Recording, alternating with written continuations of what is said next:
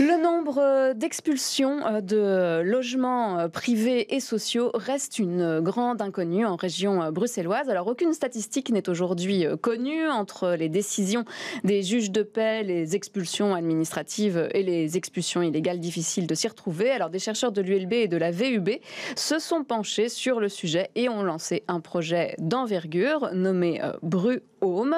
L'objectif est de cartographier ces expulsions au fil des années. C'est un projet titanesque.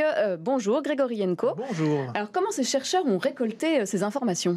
Alors oui, donc ces 4 chercheurs de l'ULB et de la VUB ont cherché en fait des données à propos de ces expulsions et n'ont trouvé aucune donnée fiable en fait jusqu'ici. Donc du coup leur projet normalement c'est de voir ça évidemment au fil des années. Ils ont pris comme période de base l'année 2018 avant le Covid pour vérifier si les expulsions vont ensuite soit augmenter ou diminuer en région bruxelloise. Le problème, c'est que actuellement, les jugements ne sont pas du tout numérisés. Donc ils ont dû aller dans les 18 tribunaux de paix en région bruxelloise et demander les jugements papier. Donc ça demande, comme disait, c'est un travail assez énorme. L'âge de pierre. Voilà, c'est ça le problème. Donc les expulsions, c'est seulement celles via les juges de paix. Pourquoi ? Parce que tout simplement, c'est un gros travail et que les expulsions administratives et les expulsions illégales sont encore très difficiles à chiffrer aussi. Selon une des chercheuses finalement de la VUB, on est seulement au sommet de l'iceberg. Alors donc on a récolté ces informations. On remarque quand même une tendance, c'est que les expulsions, elles sont plus nombreuses au nord-ouest de la capitale. Oui, voilà, donc on a eu 3907 expulsions enregistrées en 2018, soit plus ou moins 1,3 expulsions pour 100 logements locatifs. Et le taux est beaucoup plus élevé donc dans le fameux croissant pauvre, et donc dans ce nord-ouest de la capitale surtout. On a un taux très élevé du côté de Laken, de Berchem-Satagat et du côté des Verts, alors que les communes du sud-est ont un taux bien moins élevé. Là, c'est Watermal-Boisfort, Woluwe-Saint-Lambert et Etterbeek notamment.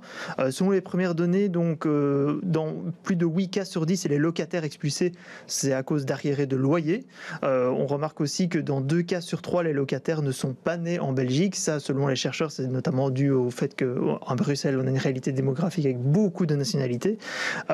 Et par contre, concernant les propriétaires, on remarque que 7 propriétaires sur 10 sont en fait des propriétaires privés, donc des personnes physiques, et que le reste vient de sociétés privées et de sociétés de logements sociaux. Grégory, le travail, il semble assez colossal et important. Il devrait d'ailleurs durer jusqu'en 2023 au moins. Mais quel est le but vraiment recherché par les auteurs de cette étude alors ? En fait, ils se sont d'abord penchés justement sur le fait qu'aux États-Unis, en Grèce, en Espagne, on a eu des grosses crises financières qui ont mené justement à énormément d'expulsions. Là, il y a des statistiques, mais en Belgique, en fait, on ne sait pas l'objectiver actuellement car il n'y a pas de données.